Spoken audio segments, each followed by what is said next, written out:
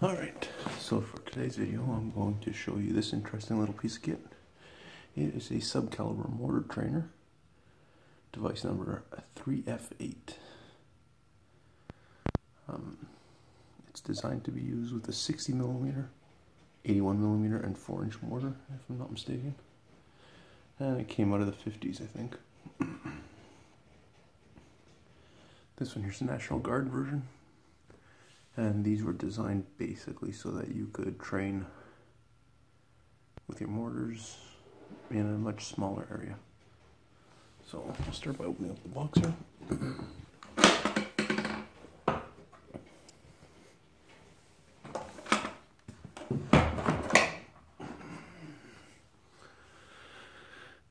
This is the main part of it.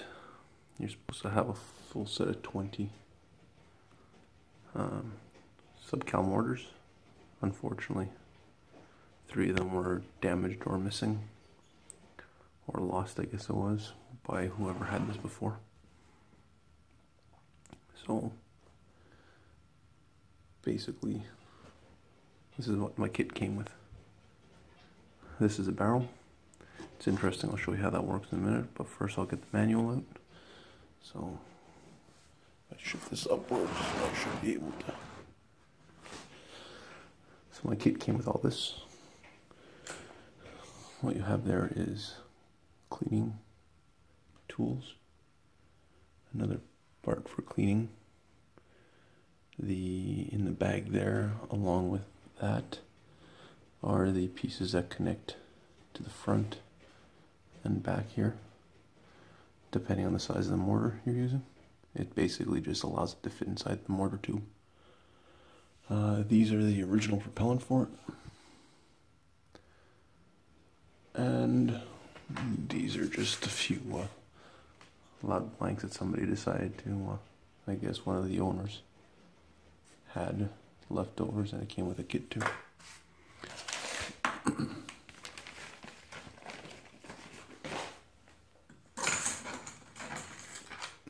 This is just a tag that was on the outside and it was falling off, so I just removed it and kept it here.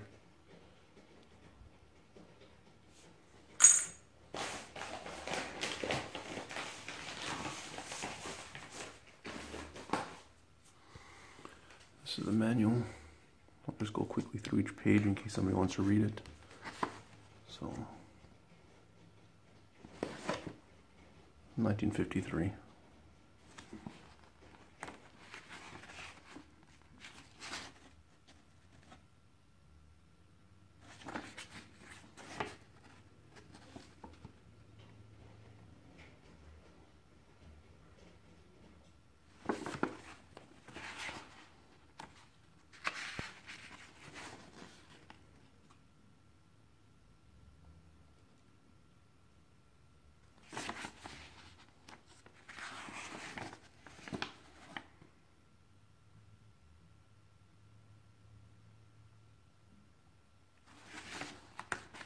I will take apart the actual ones just to show you.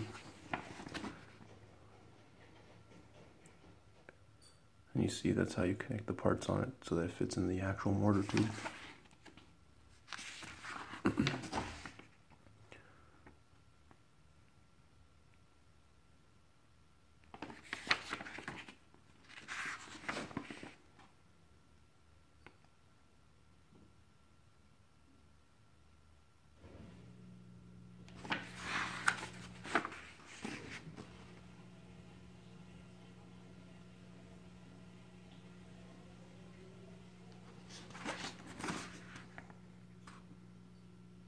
Some nice pictures of the basic cutaways, and then show maintenance too.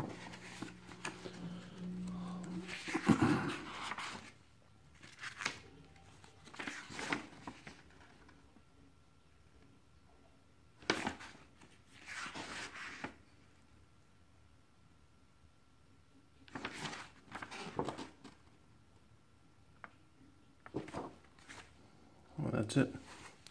Pretty simple. Explains a few things in there, and you could do your practicing and know what ranges you're supposed to have with it. Alright, as you saw before, those things snap into the barrel which is this piece here. As you see, there's holes in it, so the barrel itself, which is the size of the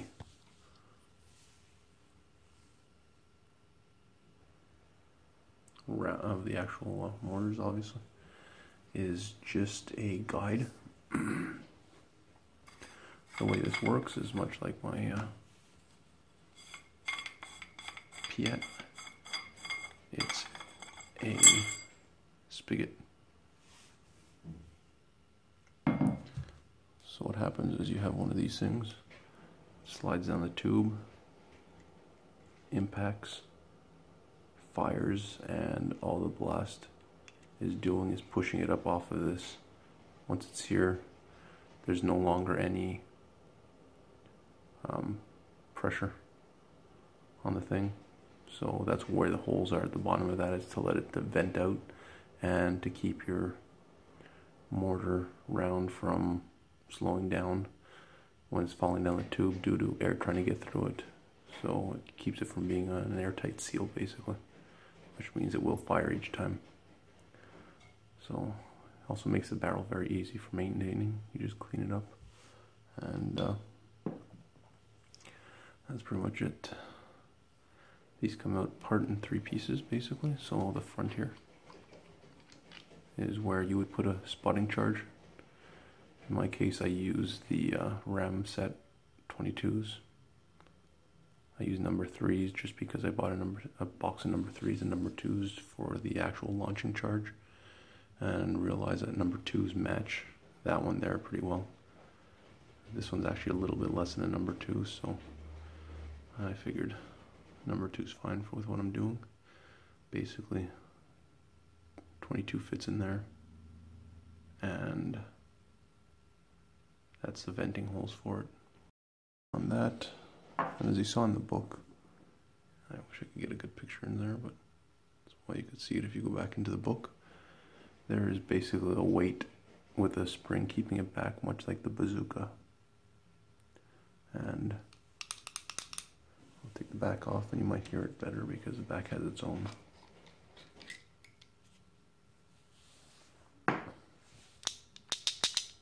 That's the piece in the front moving. That's also how you knock out the retaining ring on it. You just hit it a good few times and it pops out with the piece. The weight acts like a hammer. Anyways, so that moves forward when the thing hits the ground and sets off the 22 blank. Soft ground makes this useless. It never sets off the charge. You'll see it in my video because we had some snow and it was a little bit soft underneath. I had 2 failures out of the 5, and I tried it out a few weeks before when there was no snow and the ground had frozen over, and all the rounds that I fired actually went off. So as long as you have hard soil, it should work. Snow, it's a pain because you will lose parts, and you can also have other issues with the it embedding in the ground and not actually firing. It doesn't slow down fast enough. This is the back end. You put another blank here, and that one there is on a piece like this. When you read the manual, you see that the holes here are basically to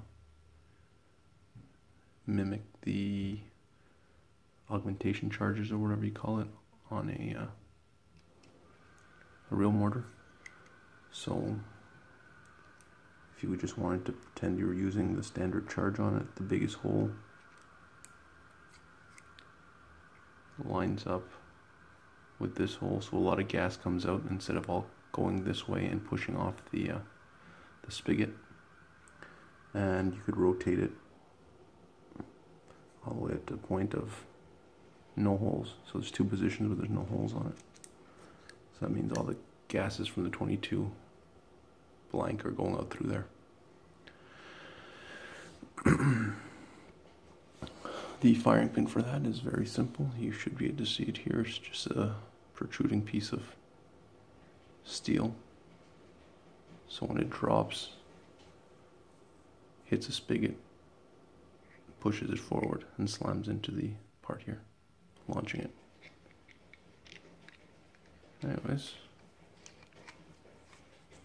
that's a quick walk around of this kit here. And very interesting little thing. It's the first one I've seen, so I decided to buy it. And now we'll go see the video of me firing 5 rounds just with a tube.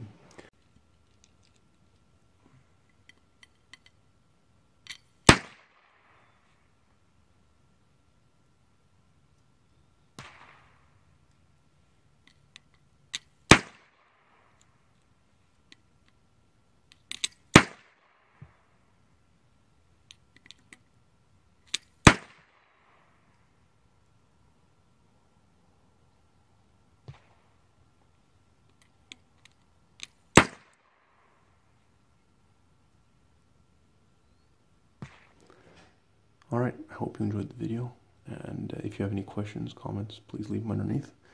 And thanks for watching. And I should have another video out soon. I'm just waiting for some parts. Anyways, thanks again. Have a good one.